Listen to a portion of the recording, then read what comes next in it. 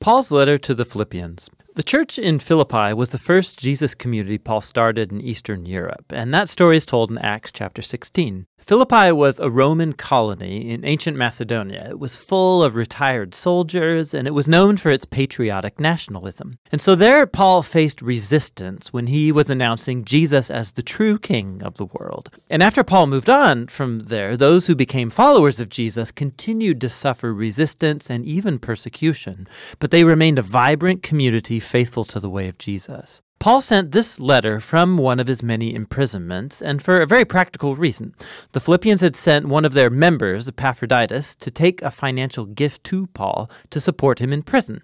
And Paul sent back this letter with Epaphroditus to say thank you and to do a whole lot more. The design of this letter doesn't develop one single idea from beginning to end like many of Paul's other letters. Rather, Paul has arranged a series of short, reflective essays or vignettes, and they all revolve around the center of gravity in this letter, which is a poem in chapter 2. It artistically retells the story of the Messiah's incarnation, his life, death, and resurrection, and exaltation. And then in each of these vignettes, Paul will take up key words or ideas from that poem to show how living as a Christian means seeing your own story as a lived expression of Jesus' story.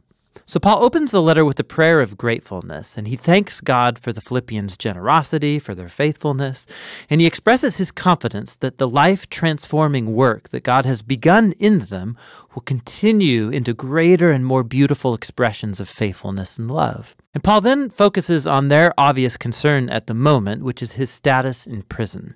Being in a Roman prison was no picnic, but it paradoxically has turned out for good to advance the good news about Jesus. So all of the Roman guards, the administrators, they all know that Paul's in prison for announcing Jesus as the risen Lord. And his imprisonment, it's inspired confidence in other Christians to talk about Jesus more openly. And Paul's optimistic that he will be released from prison, but it's possible that he could be executed. And as he reflects on it, that actually wouldn't be so bad, because for me, Paul says, life is the Messiah. And so dying would be a gain. For Paul, his life in the present and in the future, it's defined by the life and love of Jesus for him.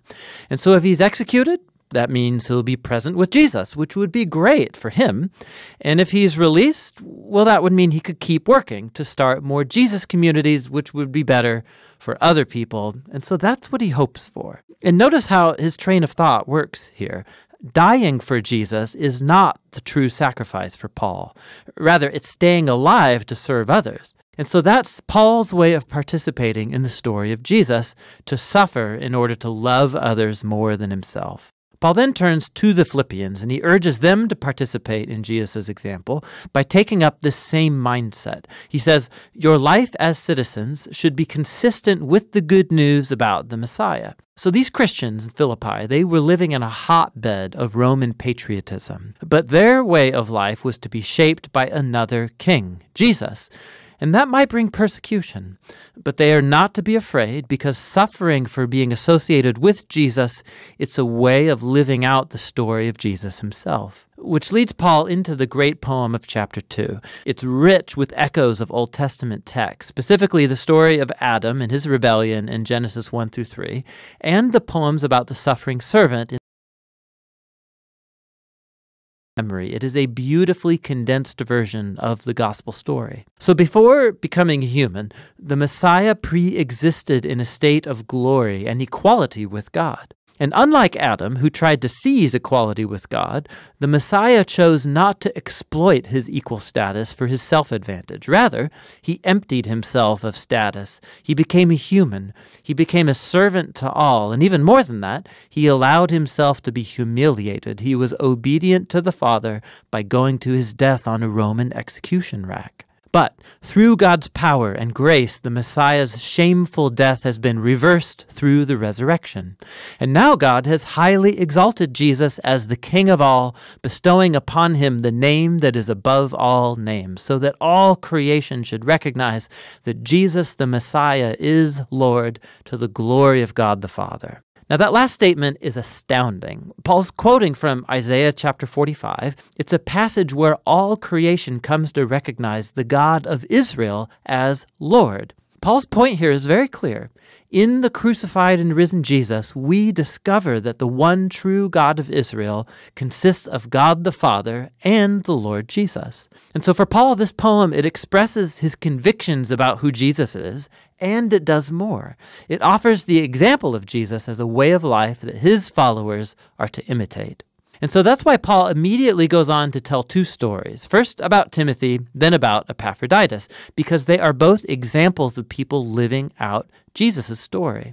So Timothy's like Jesus because he's constantly concerned for the well-being of other people more than his own. And Epaphroditus, who the Philippians sent with their gift, he ended up risking his life to serve Paul in prison. He got so sick he almost died trying to help Paul. But God had mercy on him and Paul by sparing him the loss of a friend. Paul's point here is that these are the kinds of people who are living, breathing examples of the story of Jesus, and they are worthy of imitation. Paul then turns to his own story as an example. So those Christians who had been demanding circumcision of non-Jewish Christians, remember his letter to the Galatians, these people are still stirring up trouble for Paul, and they keep reminding him of his own past, when he used to persecute Jesus' followers, when he tried to show his right standing before God by his zealous obedience to the laws of the Torah. But like Jesus, Paul has given up all of that status and privilege. He now regards all of it as filth, and the word he uses is actually much less polite. He's given it all up to become a servant, like Jesus, to participate in his suffering and sacrificial love. And he does all of it in the hope that Jesus' love will carry him through death and out the other side into resurrection. So Paul says that for followers of Jesus, their true citizenship is in heaven, which for Paul does not mean that we should all hope to get away from earth and go to heaven one day. Rather, heaven is the transcendent place where Jesus reigns as king.